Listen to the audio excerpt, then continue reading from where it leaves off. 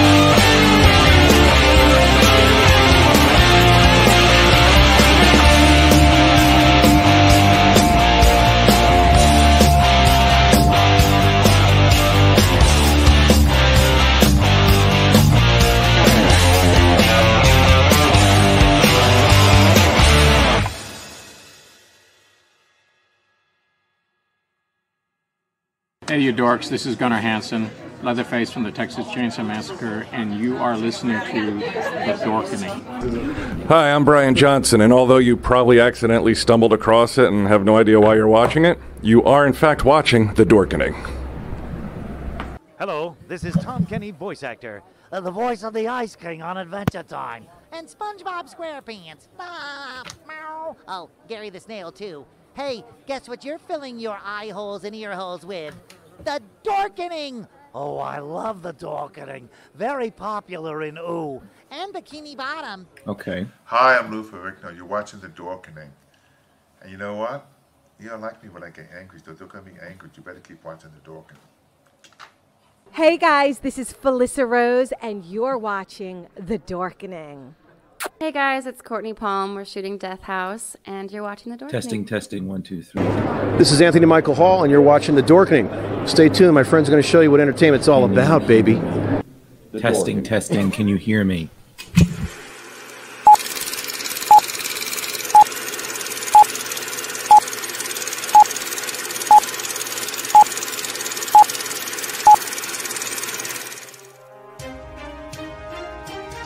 The Dorkening and all affiliated shows are not intended for anyone under the age of 18. The following may contain discussions or scenes that have adult situations, graphic violence, nudity, strong sexual content, and graphic language. This show is intended for mature audiences only. Viewer discretion is advised.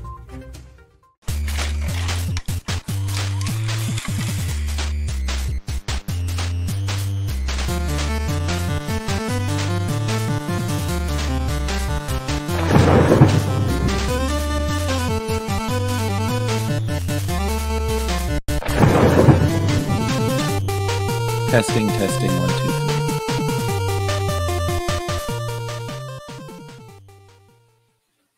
3. Rise and shine, my sinners.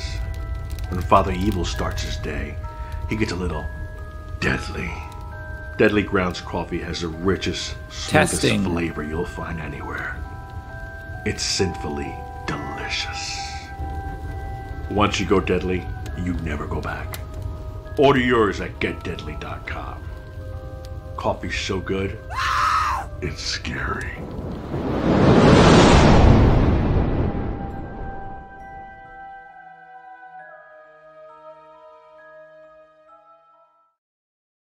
What? Sunday? We're doing a live show. This is going to be an awesome one. We had to come on special just for this amazing guest, you know, and that testing you kept on hearing, that was Drew checking out his camera. Speaking of that, Drew, how's it going? Hey, everybody. Glad to be here. Hope I don't die. Chris, how's it going, my friend? Hey, what's up? Chris, would you like to introduce our most awesome guest? Yes, from the Suicide Squad books behind me, wherever my thumb happens to be pointing, we have John Ostrander, the writer of the 66 run of the Suicide Squad, on the show with us. Thank you for coming on the show with us, John. Well, it's my pleasure. Now, I have a question for you guys. Yeah. Since I'm the guest, am I responsible for the mature content? Oh, Chris didn't tell you? No. Yeah, halfway. You tell me I'm not doing the nudity. You don't want me doing it. No. No. Drew will handle that. So. Okay. Now we can't hear you, Drew. You're muted. Let me unmute. Scared him off. While Drew figures that off, we'll toss it over to you, Chris, if you want to kick us off. Yes, John, thank you so much for coming on Splash Pages to talk about your amazing run on Suicide Squad, as well as, you know, anything else that you have written in the pantheon of comic books. We really do appreciate it. My pleasure. One thing I've always wondered, and I've just, last year during the pandemic, I actually tracked down every single issue of your original run and completed it, which was fantastic. And I've been reading it since the beginning of it all. And one of the things I was really curious about was DC editorial or publish, you know, whoever was in charge of it, telling you who you could and could not kill off in the Suicide Squad, or did you have carte blanche to murder anyone you wanted to? Basically, with very few exceptions, I had carte blanche because that was one of the rules, and one of the reasons to take C and D list characters was so that I could control them, that I could reinvent them, I could redefine who their characters were, I could take them wherever I wanted. If I wanted to detach a limb, I could, and if I wanted to kill them off, I could. That was necessary to the very concept of the book, and basically I was there to clean house for DC. Don't forget, this was not long after Crisis on Infinite Earths and then Legends, which brought me to DC.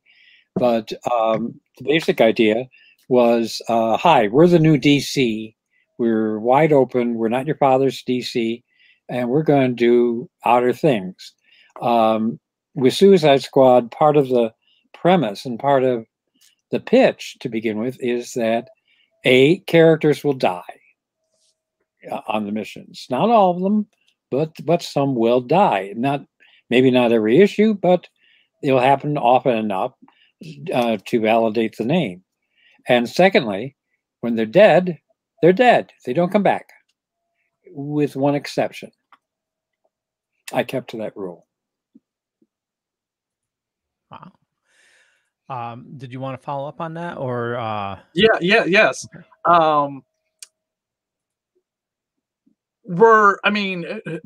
How much was in the back of your head the knowledge of the DC pantheon of characters? Because I know the Who's Who had just come out prior to the Suicide Squad launching, and it came out like as Crisis on Infinite Earths was getting going. Then Crisis happened. Then after Crisis, the Who's Who was happening. Was that your Bible for it, or did you really know who all these obscure characters were inside and out? I knew who a lot of them were, but a lot of the time it was Who's Who was my go-to. I would flip through the pages, see who looked interesting. It's how Deadshot wound up in the squad. There was only a half page for him and one illustration. Yeah, that's the guy. That's my guy. That's it is.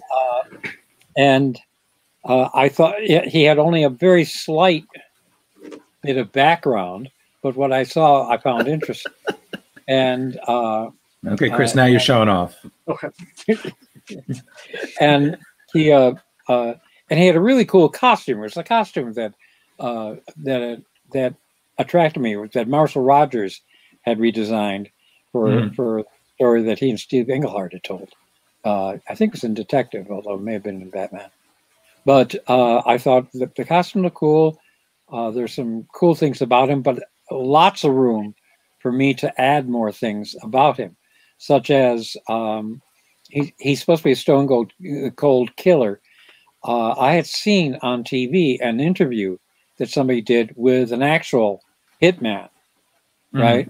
And it was scary. The guy, he had the deadest eyes of anyone I've seen live or on TV or anywhere, you know. And his basic feeling was, I don't care if I live or die. Why should I care if you live or die?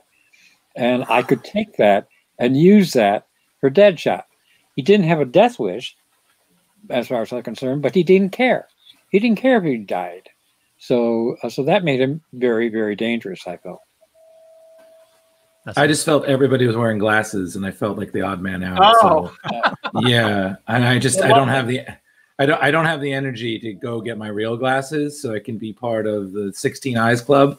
So I just grabbed the first thing I had. So yeah, they look lovely. No, you. Oh, thank you so much. You know, I half expected that you guys thought that when I couldn't come in the chat that I got selected for termination so quickly in the movie. You know, like the movie I just watched. But nope. Still here, still alive. Oh, good.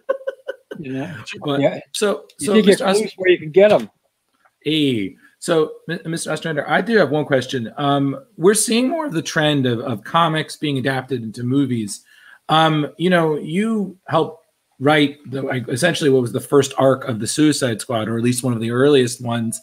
You know, you guys weren't thinking about that back in the day. You were just thinking like, "Hi, this is my job. I'm writing these characters. I hope the check comes in the mail." How does it feel when you see the characters on the big screen, much less that you were asked to be in the movie? Yeah, it's like seeing your children leave the house and go out, and they don't tell you where they're going, and they get a job, and maybe they write back. Usually they don't. And so it's my kids have gone out into the world and are playing. Okay. John, most of your career has been at DC Comics. Is there any particular reason why you stuck with DC so for so many projects? I mean, you did do some stuff for Dark Horse and Marvel as well, but DC seems to be your home. I did work for Valiant. In fact, I was doing it so much for DC that both DC and Marvel, the guys there thought I was on exclusive contract, which I wasn't. I just went where the work was, you know, and I was getting a lot of work, and it got to the point. At one point, I could do 3 or 4 books a month. There was one month, maybe 2, where I did like 6, and that was way too much. Yeah, but I saw that on the comic, you know, IMDb, whatever it is. Yeah. In fact, there's one point where an editor called me up and told me that he'd been left. It was one of my favorite editors. He had been left hanging. He called me on Friday about noon, and he needed the script by Monday. You know, and so starting from a flat nothing. I mean, I knew the book, I knew the characters, so I hit him with what we call, well, anyways, 5 ideas, real quick. You know, a couple sentences for each one. He told me which one he liked. We sort of hacked out the general plot points, and then I went off and I wrote the entire script in one weekend, and he had it by Monday about afternoon. That's about the shortest turnaround that I ever did. That's crazy. Yeah, I mean, the number of characters that, I mean, not just in the Suicide Squad alone, which was a rotating cast of who's who. I mean, all the other books that you've done as well. It was like it was all, you know, it all kind of really blew up in the heyday of like the post-Crisis on Infinite Earths. That must have been an amazing time at DC, because it seemed like everyone writing at DC could get away with whatever they wanted to do just to beat Marvel. Yeah. Well, basically, again, like I said, they were trying to promulgate the idea that okay, we're not your father's DC. We are doing new things. We're taking characters that you know and exploding them. That's why you had the death of Superman. You have the crippling of Batman. You know, Flash was didn't come out of Barry Allen. Supposedly didn't survive Crisis, so he had a new Flash. They kept him dead for 30 years. That's pretty good. Yeah, that's not bad. So so Wally West took over. So yeah. The idea is this is a good time to come on board with DC because you aren't going to be hampered by all the continuity of it. There was one point a couple of years earlier where they talked to me about doing a Superman fill-in, and part of my plot hinged on the fact that for some reason I decided that Clark Kent's favorite meal was meatloaf. You know, he comes from the Midwest, you know, something good, simple, staple. And they said, no, he likes beef bourguignon. And I went, that doesn't sound like Clark. That doesn't sound like a scion of the Midwest there. So that story never got off the ground. But now they weren't hampered by the continuity. I knew the continuity. I respected the continuity whenever I could, but I didn't feel bound every dot on the I's, every crossing on the T's. You know, I didn't have to do that all the time. So if keeping to the continuity furthered the story, great. If it didn't, forget about it. And I had the freedom to do that. Not only here, but also we really pushed the limit on that with Wasteland.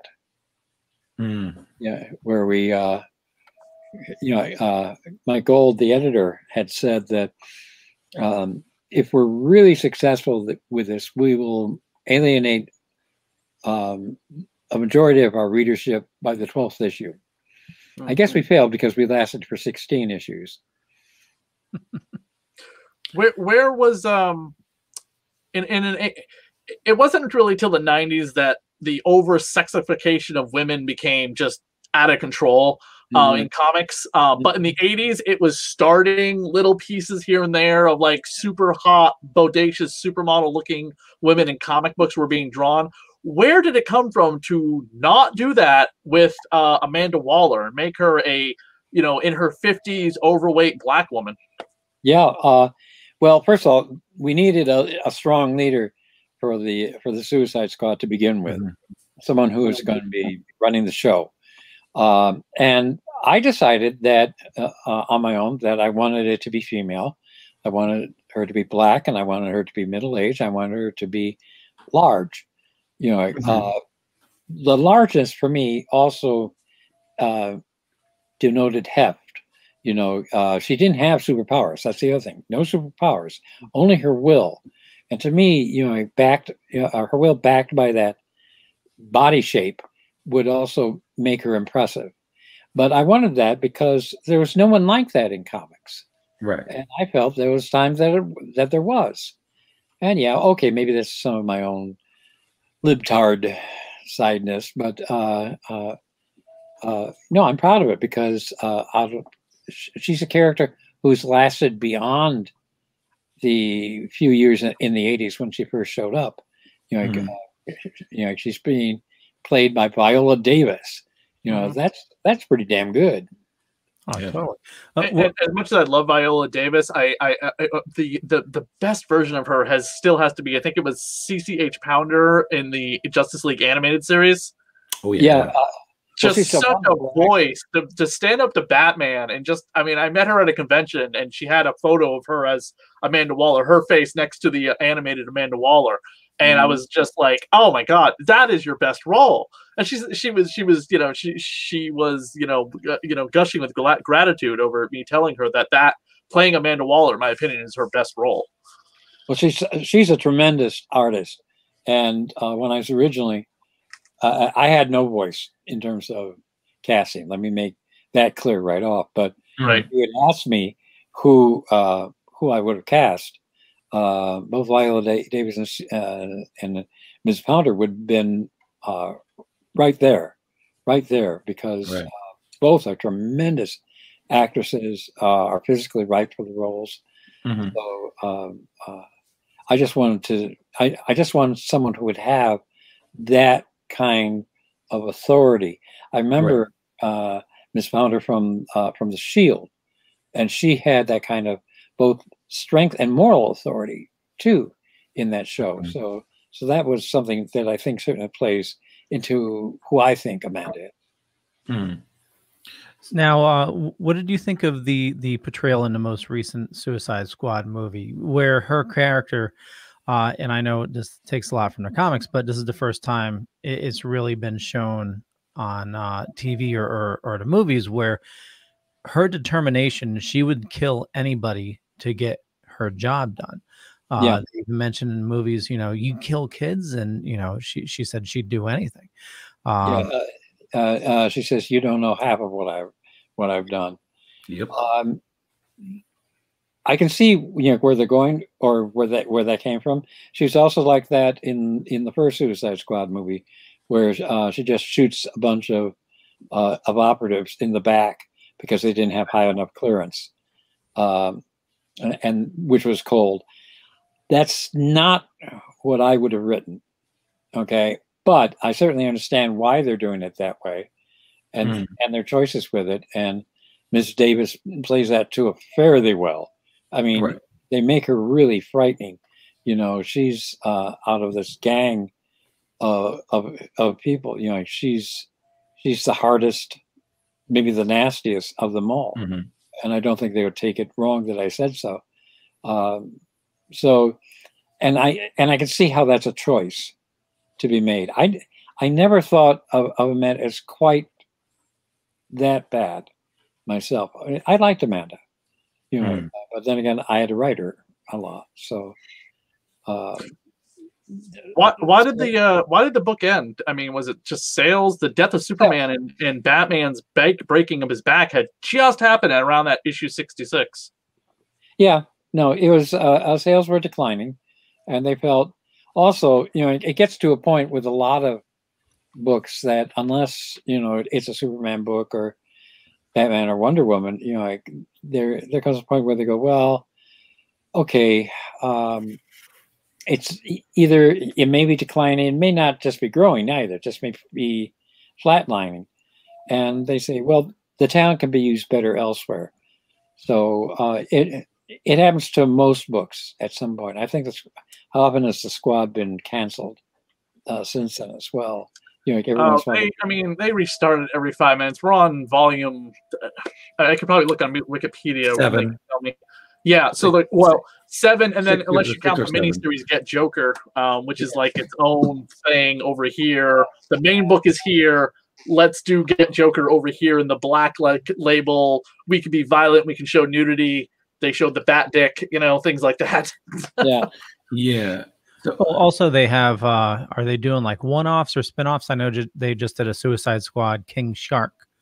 Yeah, and they're doing a Tim Seeley, who's coming up on the show on Tuesday. Everybody, check it out.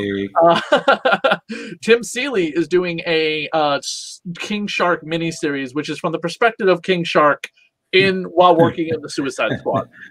Which it's funny because over in the regular Suicide Squad book that's currently being run by Peacemaker, Superboy is in that book, and King Shark came from Superboy's comic book in the 90s, followed by Watery Grave 3-parter, which was my first introduction to the Suicide Squad. I was too young to read your book, John, until I was much older, but I was 14 or 15 when Superboy was debuting on the scene, or 13 or 14.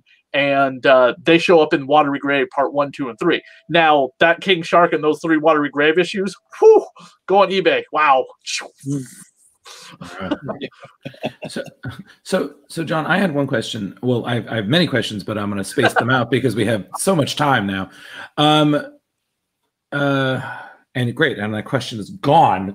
Crap. Give me a second. All right, I got a question. Go, Chris, go. Leo, did you see the movie? Oh, of course, yeah. Okay. Did you see where John's cameo in the movie was? Yes. Yes. Okay. Were you in the? You weren't in the first one, right? You weren't in the one for 2016.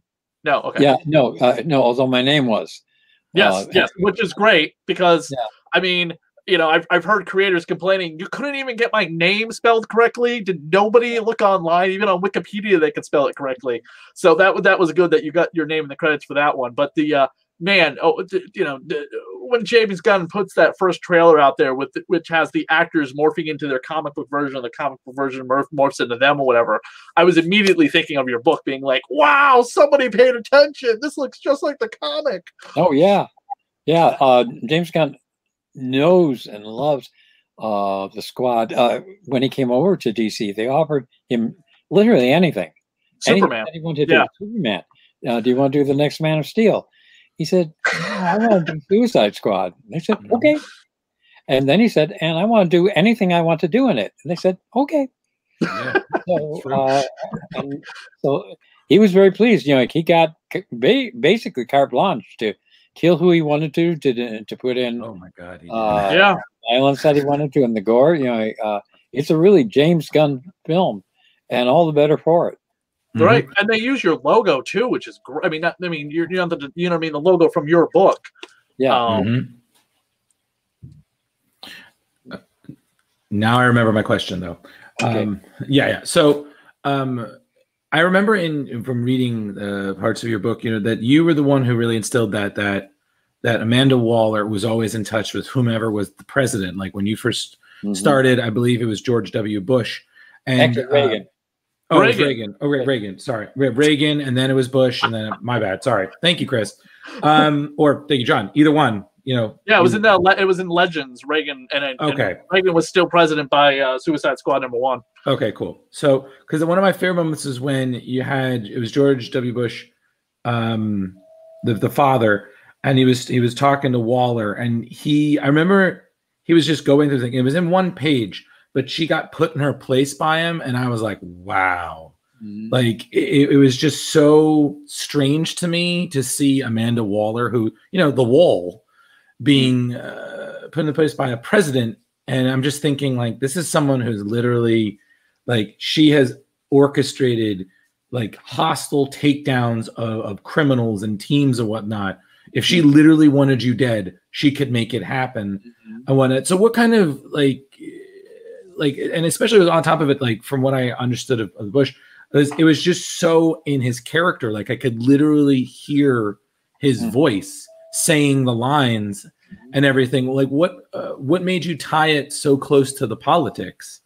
We did that throughout the run. I think, you know, there's always a strong politic edge to it. There's international incidents. There's one point where I was another source was the newspaper and magazines, just to see what's going on in the world, and then to see where I thought it might be in about 8 months, which would be when the book would be published. In fact, there was a friend who called me up at one point and said, "John, I'm planning my vacation for next summer around this time. Where are you sending the Squad at that point? Because I don't want to go there." Because I'm pretty sure there's going to be a blow-up. And so I told her she went somewhere else. We're the most evil, most vilest drug lords. Oh, John wrote about them in the Suicide Squad. Okay, let's not go there. Can you imagine? And I guarantee somebody at DC wants to do this right now. They want to send the Suicides. You know how we haven't dealt with like real world politics regarding real nations in comics in a very long time. And you know, once upon a time, they would send like Captain America to go fight Hitler in the comic while World War I was happening. I guarantee somebody at DC Comics wants to take the Suicide Squad and send them over to Afghanistan or Iraq or something like that. You know what I mean? Do you remember when like they did the whole thing with the Ayatollah and the death of Robin storyline? Yeah.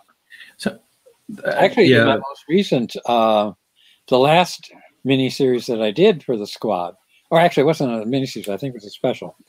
And basically, they have this guy who's been kidnapped, this high American official who's been kidnapped and brought to The Hague to stand trial for war crimes, and the squad is sent to bring him back. Well, that's Cheney. You know, he looks a bit like Cheney. He talks a bit like Cheney. Also Rumsfeld, and so the squad's assignment is to invade The Hague, who are their allies in Belgium. You know, the whole European Union are supposed to be our allies, so we're invading our allies to get back, you know, a guy who is a war criminal. You know, it's just funny that back in your time running it, they would show Reagan's face fully. You know what I mean? They would draw him as close as they can. Nowadays, you know, even like Obama or Trump or whoever the president has been, it's in shadow. You know what I mean? They're like, it's a half face, yeah. You can kind of see their hands. Oh, you can kind of tell it's Trump. Oh, you can kind of tell it's Obama. But we won't just show their face unless we're, you know, he's hanging out with Spider-Man or something. I'm like, stop doing that. I mean, they're public figures. Just put them in a comic book. Yeah, but there is a business reason behind it. They've gotten a little bit more conservative again, and they don't want to alienate potential readers who might also be fans of a given president, be it Bush or Obama. So they don't want to take that risk. And I can understand it as a business decision, but I like to do it, so I did it. Yeah, I mean, come on, we're talking about the same company that instead of putting George Bush in office, we elected Lex Luthor. So you know, I mean, that to me I was like, boy, that's the biggest kind of middle finger that you can think of right there, because I was like, we're going to elect a fictional person instead of have you in the office. And he's a supervillain. He's horrible. He's a you know. So another question I want to ask you, John, was. Yeah, there you go. Is that before you, like, when you were early in the comics and whatnot, before you entered the industry, you had a supporting character named after you in I believe it was the Daring New Adventures of Supergirl. Yes. Paul Kupperberg, who was writing it, lived across the street from me in Chicago, and I think they even named the same street, Fargo. And he knew I was an actor type and loved comics. And this was before I started writing comics. So he decided to make me a character in it. And Johnny Ostrander was kind of a feckless would-be actor. So there he was. And shortly after he showed up in Supergirl, after I became a supporting character there, I started actually writing books. So eventually my supporting character disappeared. I think the whole book disappeared eventually. Actually, just real quick on that same note, so one thing I read is that a lot of people think that you killed Grant Morrison, wrote him into Suicide Squad number 58. How true is that? Killing I could undo, it would probably be that one. Grant was never named. It was just somebody called the writer, and I did it to poke some fun. You know, like, Grant had written himself into the end of Animal Man, so I said, "Okay, now he's a DC character, and DC characters are open to me, so I'll put him into the Suicide Squad and kill him off." That way he doesn't have to worry about how he'll be used elsewhere. But yeah, no, I don't think, from what I've heard, Grant didn't take it too well, you know, and no, I shouldn't have done it. It was not very professional. It was kind of fun, but you know, if I had choice to do it again, I wouldn't. Guys, we've interviewed the man who killed Grant Morrison. How great is this? It's that should be the name of a movie, Drew, like the man who killed Don Quixote. Yeah. John, you're during Suicide Squad, we are introduced for the first time to Oracle, and it's Barbara Gordon. She's back to being Oracle again because DC was like, we need to go back and do that again, and we'll come up with a way. Oh, the chip doesn't work. She needs to sit down. Great. Okay. You know, we got our Oracle and we have our Batgirl. They're two separate people. But you were the first one to write that. What did you always plan to use Barbara Gordon and involve her into this tech whiz character, or was there somebody else in mind? No, we weren't. Oracle was something that Kim Yale, my late wife, and Yes. Kim was writing the book with me at the time. And Manhunter, right? Yeah. And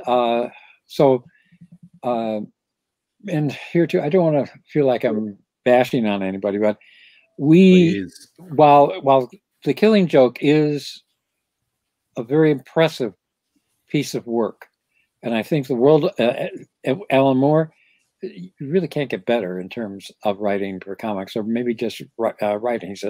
He's a fantastic writer. Brian Botland, how could you not love just about everything he does? Mm-hmm. But we had problems with it, and with the way that Barbara was treated in it. She gets there's a knock at Commissioner Gordon's apartment door, and she goes running to it giggling. What drove us nuts was there was no peephole on it, there was no chain on the door or any other safety devices, and there were no guards. This is Gotham freaking City. I forgot, this is mature. Gotham fucking City. And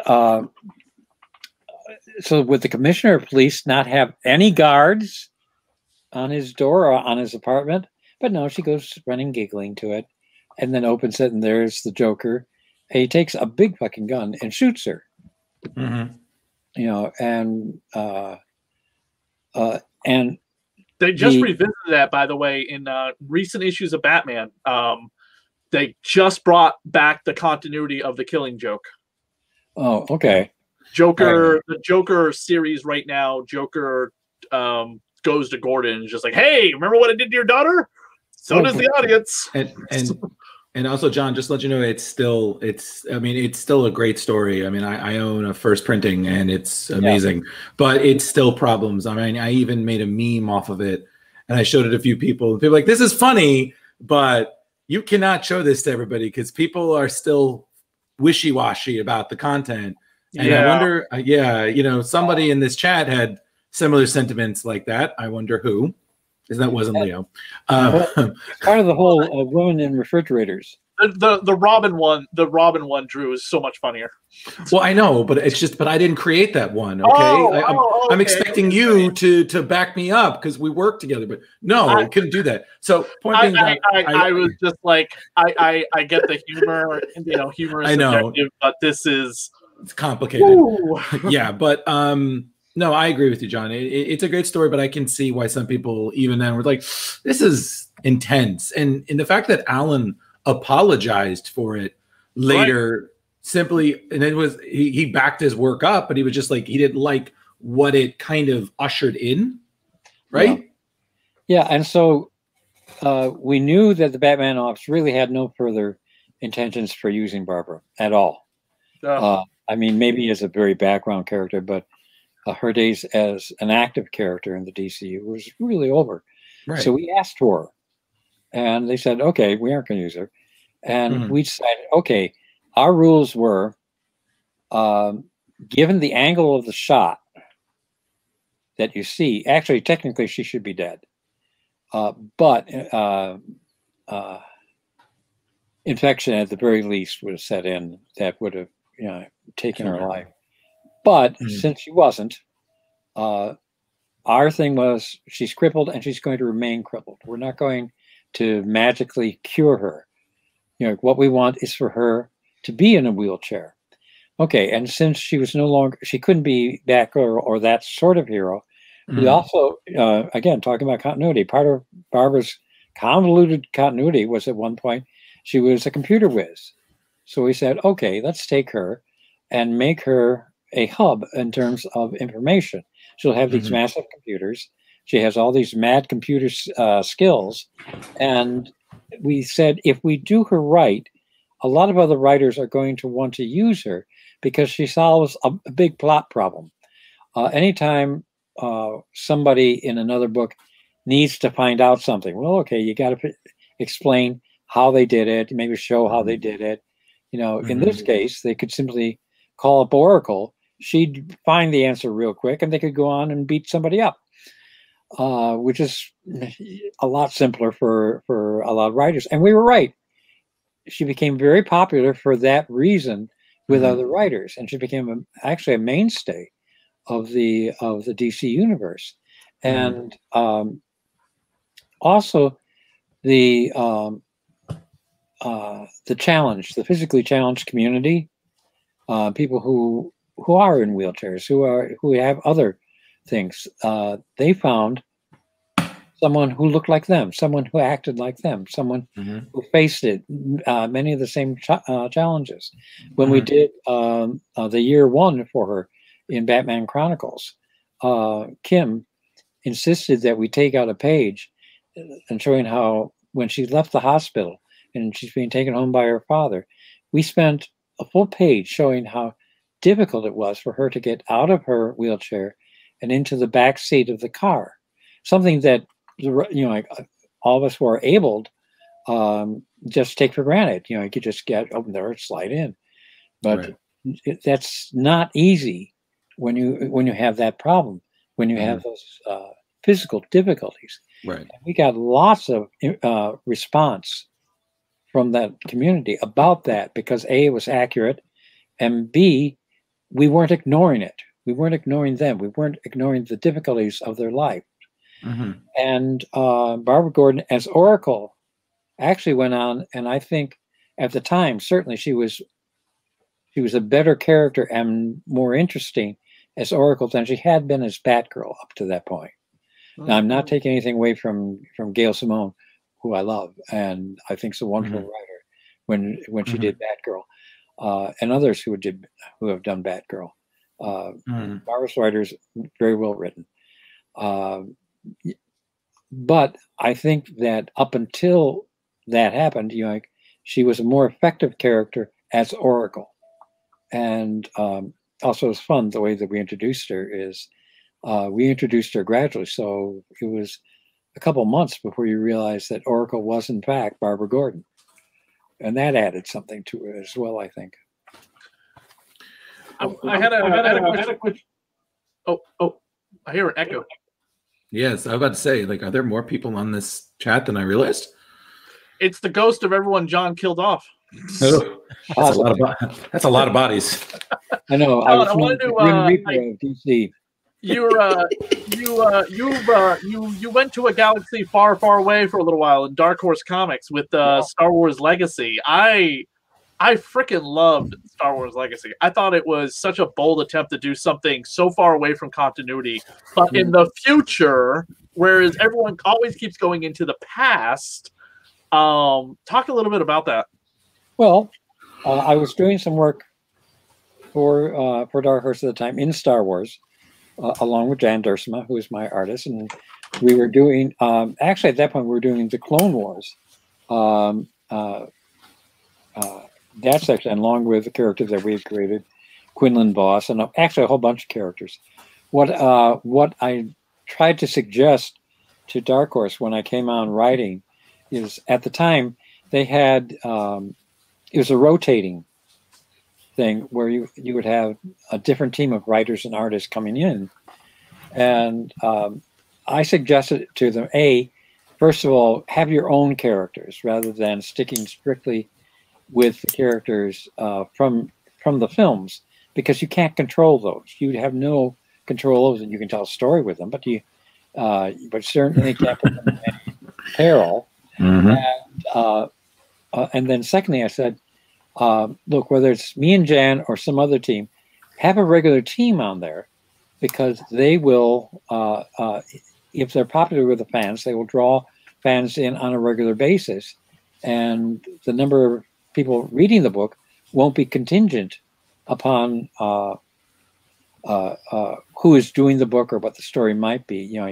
The fans like a certain amount of consistency, something they can trust on a monthly basis, and that's what keeps them there, I think, or one of the things that keeps them there. So, anyways, it was drawing to a close. The 3 prequel films were done. And it didn't look like they were going to be doing anything more. So our time in that era was done. And I See, I'm with you, Chris. I don't want to go back. I want to know, like my storytelling thing, me as a reader, what I want to know is, what happened next? And then what happened? So that's what I was interested in. And Jan and I talked it over, and we proposed, just drop kicking it down the timeline to another era, building and using elements of the continuity so that people would know it was Star Wars, but sort of developing it further. If this happened, what would be likely to happen next? Or given this situation, or given this character, then what happens? And so that's how we started to develop it for our main. We wanted a Skywalker, certainly, and Skywalker should have a lightsaber. So we had Cade Skywalker, who is son or grandson, I think we made it, of Luke. Yeah. And our basic thing was, okay, let's make him Han Solo with a lightsaber.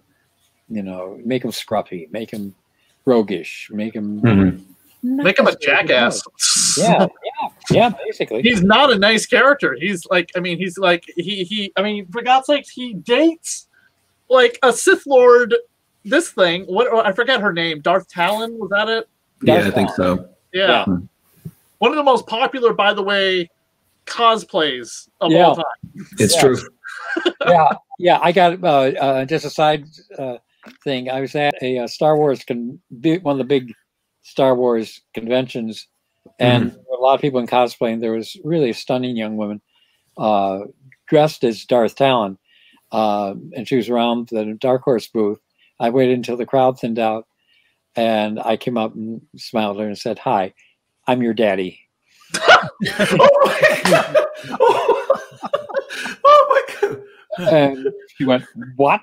And I said, "I created the character that you're doing." She went, "Oh, you're so cute." Oh my God. That's fantastic. I'm sorry. And then they posted for photographs with me. By the way, you've reached a certain age when the attractive young girls go, "Oh, you're so cute." That is just the best. On a similar vein, not being a daddy, but for Star Wars stories, what was your reaction when Disney went and said, "Okay, we're gonna cut off the continuity here, and everything before that is considered legacy or non-canon," but now they're picking and choosing items to bring back into continuity? Damn it, Leo, I had the same question. Sorry. No, it's fine. Just go. Yeah, I don't care. I honestly don't care. I don't own the property. I don't control the continuity. Though the work Dan and I did is still out there. In fact, Marvel is reprinting a lot of it. I now get royalties from that. So that's fine by me. But I don't own the characters. It's out there. Is it continuity? Is it not? We were lucky it was ever part of continuity. Out of your works, is there something that you would like them to bring back into, say, like the animated universe, or they're working on multiple movies now, or additional movies? Disney will never let Darth Talon appear in anything without altering that costume, Leo. Are you kidding? They banned Slave Girl Leo. I'm not saying exactly, but is there? I'm just saying, is there anything you would like them to bring back? Yeah. Actually, there's a series that I didn't do with Jan called Agent of the Empire, which I sold to Randy Stradley, who was the editor. Asked me if I had anything else in the Star Wars universe. I said, Star Wars meets James Bond. And from there, it's like simple. He has to work for the Empire because that's the thing that would correlate to James Bond. But at the same time, he's not necessarily evil. He just doesn't know the truth behind all of it. And at one point, I was going to have him find out the truth and have to deal with that.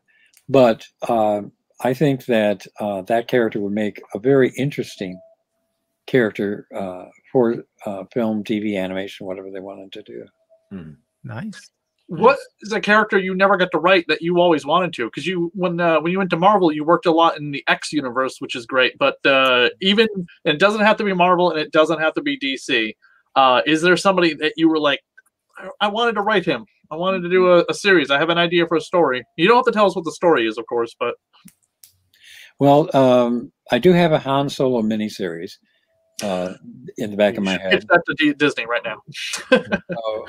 Shut up and take this money. I've always wanted like a Suicide Squad Han Solo story. No.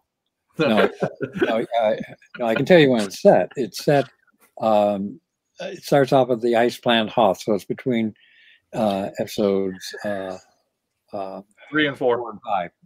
4 and 5. Yeah, it's Empire. It's Hoth. Yeah. Empire Strikes Back. So it happens before Empire Strikes Back. Oh, so between 3 and 4. Okay. Yeah. Whatever. No, 4 and 5. No, 4 and 5. I'm sorry. Yeah. Math. Sorry, but you're gonna lose your nerd credit if you don't get. Oh my God, you're right. Oh my God, I keep saying Revenge of the Sith. Oh, jeez. I mean, one more mistake, and we're taking a comic. I mean, I suddenly heard of a big commotion in the Force. As though 1,000 fans were screaming. I know, yes. I'm sorry. So, love it. What was the question? No, it's okay. We got distracted. Yeah, you're talking about your Han Solo story. Oh yeah. Simply, it would take place there, and it would be a solo, so to speak, story. And I don't want to go too much into it because if they hear it and like it, they'll say, well, what do we need him for? They could do it. So, fair enough. So you always be careful as a writer. Don't tell your best ideas because they could wind up with somebody else. You must have like a literary person that could probably get you a line to Disney or Marvel Publishing to be like, hey, John Ostrander wants to write a solo miniseries. I could probably get it there myself. Yeah. So maybe I will. I'll buy that. I would totally would buy that paperback. Most of these Star Wars, because they're putting out so much Star Wars content, and right now they have a 34 freaking part crossover for War of the Bounty Hunters, which is like, are you freaking kidding me with this? I buy Star Wars and Vader, and that's it. Everything else is like collected in trade paperback, or I read it digitally. It's just too much Star Wars stuff from Disney right now. Yeah. And Marvel, and Del Rey, or the publishing house that puts out the books. It's like hard to keep up with. Yeah. Well, they did something like that with when they're doing the Yuuzhan Vong War as well. They tried to do that in comics and the books and. Right. Yeah. The new Jedi Order. Right. Yeah. So I think even video games, if I recall correctly, as well. But. So yeah, I would like to do that. Other characters that I might like to play with. I've always liked Dr. Fate. I like Dr. Strange. I like the Demon. All these kind of darker characters would be fun to play with. But I can find something to do with almost. I could probably tell a fairly good Superman story. Now, having mentioned Grant Morrison once, I'll mention him again, saying. He has done one of the best Superman stories that I ever read. So I don't know if the All-Star Superman. Yeah. I don't know if mine would be as good, but I think it's so good. And it was they turned it into a great. I thought a pretty decent animated movie. They cut out what they needed to cut out to fit it for time. They could do 2 films. Like they seem to be doing multi-part storylines as 2 films these days. So if they ever redid that, I don't want them to. But it is a great film. Yeah, it's a great film and miniseries. Oh, I should mention too. When you ask what would I like to do, this sort of brought me into Suicide Squad in the first place. Because Robert Greenberger, who's my contact at DC and was going to be my editor, he and I had met at conventions, and I had been working over at First Comics, doing Grimjack and others. He said, well, what would you like to do if you came over to DC? And I said, oh, I know a title that I'd love, Challengers of the Unknown, because that's one of the great titles in comics. challengers of the unknown. You know, he said, can't have it. Somebody else has got dibs on it. He says, but we got this other title, appeared in the Brave and Bold for 5 issues back in the 50s. Nobody's doing anything with it. And it's totally open. You can do anything you want with it. It's called Suicide Squad. And I said, what a stupid name. You know, who in their right mind belongs to something that calls itself Suicide Squad? And from there, I figured out who might be the people who would. And prisoners. Prisoner, and in DCU, that means supervillains. Now we're talking fun. And if you, and I had watched the Dirty Dozen relatively recently before that, Dirty Dozen with supervillains, and maybe a touch of Mission Impossible. Now we got something. You know, I just watched Magnificent Seven again recently, and that too, you know, it involves you with characters and then kills them off. You know, so there's a tradition of that within storytelling. And I just watched. I haven't watched it. I think since it was in theaters, connected to Suicide Squad, because Idris Elba is in both, as well as Captain America. He's in this movie, or Chris Evans. The Losers movie, also based on a Vertigo comic book, also based on a DC property. I was just like, this movie needs all the attention because it's got the actor who plays the comedian, the actor who plays Captain America, the actor who plays Bloodsport, the actress who plays Gamora. You know, this is a comic book movie filled with comic book other property actors. You know, Idris Elba is also Hemdale, the Thor films. And I was just like, this does not get the recognition it deserves. This needs as much recognition as the Suicide Squad. I think when it came out, the marketing wasn't really. It wasn't good. No, and we didn't have the glutton of Marvel films just yet. They were starting with Iron Man, so that had started, but it wasn't like the way it is now, where it's just like Marvel's putting out 4 films a year and DC's putting out 4 films a year. In fact, they're putting out 5 films next year. Holy cow!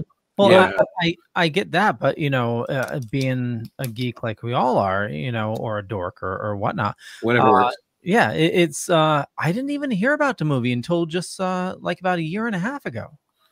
I mean, just well, keep in mind, you know, like also when Losers came out, it's at a time when the studios would make comic book movies but apologize for them. You know, it's like you know, it wasn't until really, I mean, certainly Christopher Nolan's Dark Knight trilogy got respect.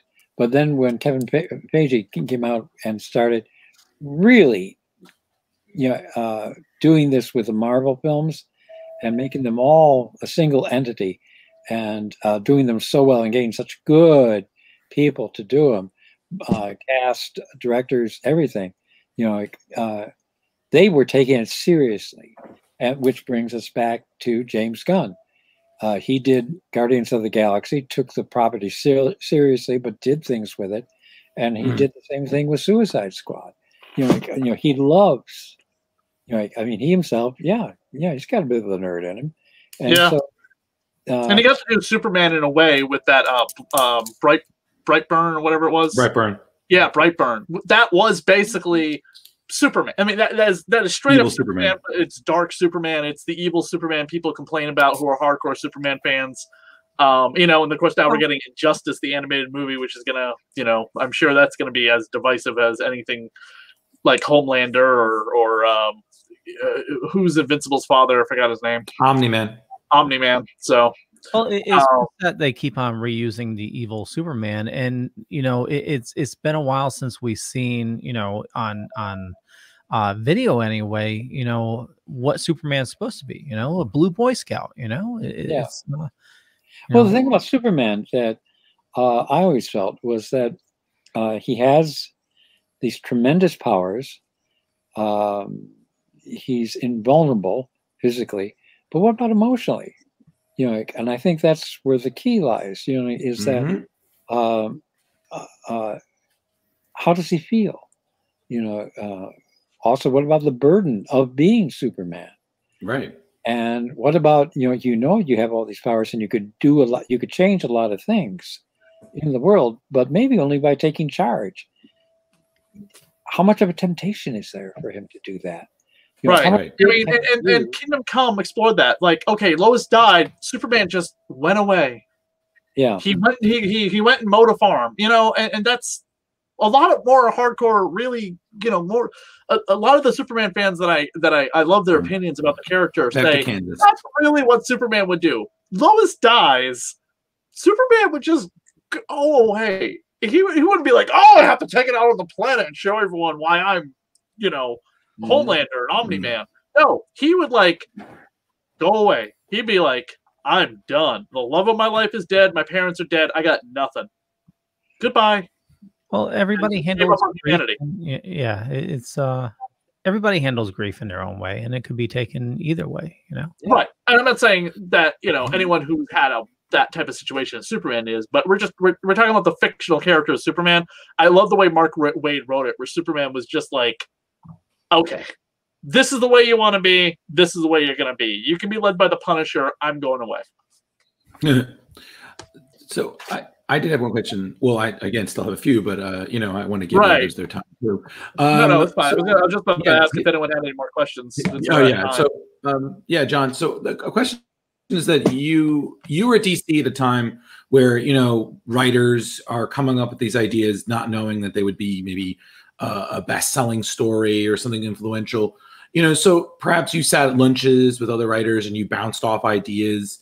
Was there ever like a conversation you had? Like I remember I was reading a foreword in the collection of Alan Moore, and Klaus Janson was talking about how he was just sitting in at lunch, and him, Alan Moore, and Frank Miller are all eating lunch, and they're bouncing off ideas each other. It was amazing. Were you ever part of like a conversation where maybe like they discussed something that became huge, or you made a suggestion and then that became big? Like, you know, like conversations like that. I can't say that I was. You know, if I was, then I've forgotten it. The conversations I would have maybe is with the editors, you know, like of a respective. Right. When I would talk to them about what I was doing or intended to do, and just to get their take on whether or not it was okay to go ahead with it. Right. But I mean, I've met a lot of writers at different times, and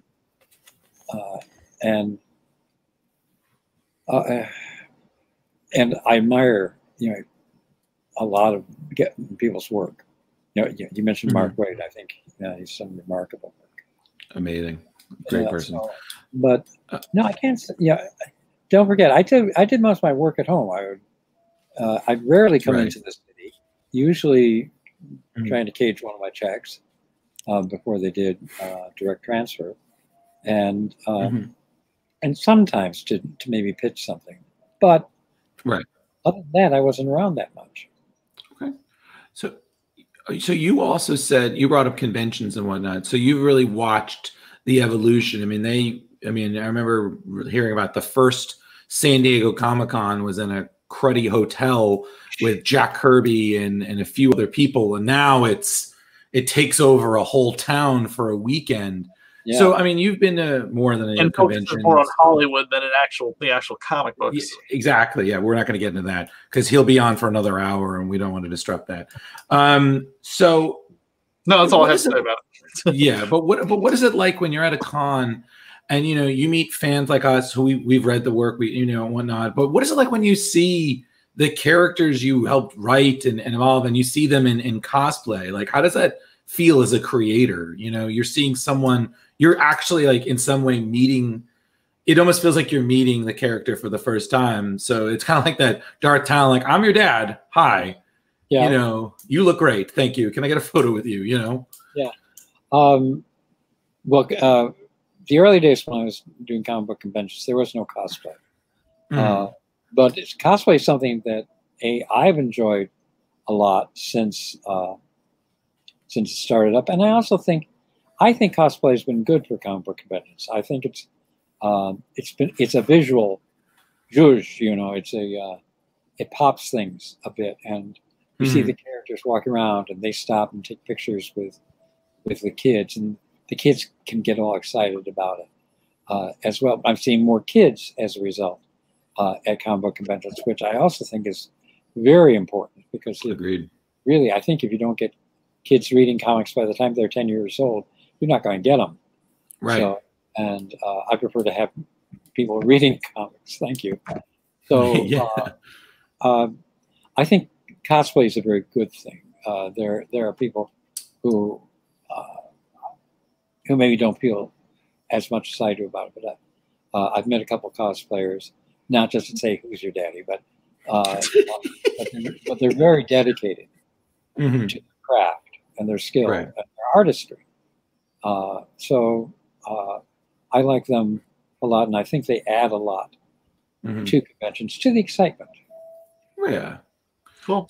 So John, it's been an absolute pleasure to chat with you. Drew and I have a project that I will privately message you about that I hope you will be interested in sharing some insight about. And I'll get with you. I'll send you a private message about that later on. But it's something you may find very interesting and want to contribute to some information to us for.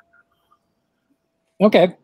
Yeah, it's about creators in comics, but certain types of creators, and I'll explain it more in detail in private message. Okay. Very cool. Cool. John, do you have any? Do you have social media where fans can reach out to you? Do you have any conventions you're going to be at coming up? That is a good question. I'm on Facebook too much. Aren't we all? Yeah. Agreed. I don't tweet. I've never really gotten into Twitter. Good. Stay away from Twitter. Thank you. Don't be on Twitter. Well, it is just real quick in the show notes. I put your Facebook and Twitter so people can follow you. But then I'm going through your Twitter and like your last tweet is like 2016. So I'm like, yeah, Facebook is the way he goes. Yeah, or Instagram. I don't go there very often. Safer than Twitter.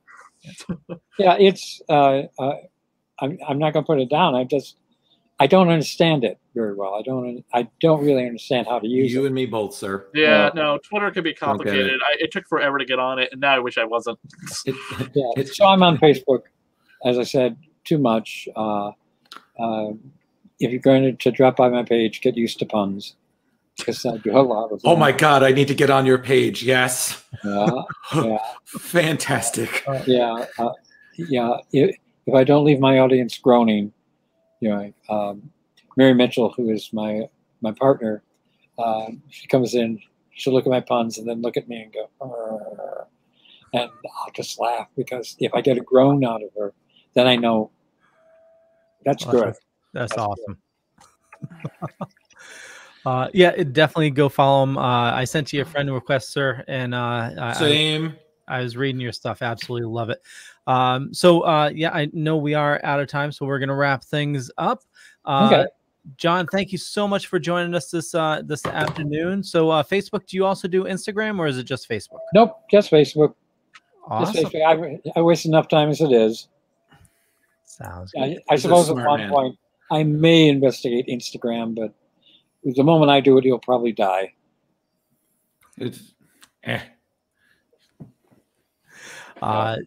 Chris, where do you like people interacting with you? Radio Horror's good place. No show tonight. This is Sunday night when I usually do the show, but the weather has basically just taken the show out of me.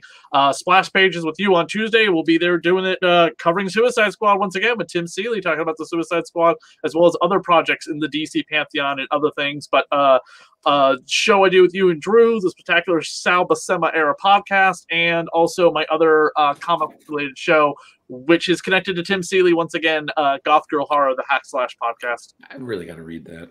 Very cool. It's fun if you're a horror fan.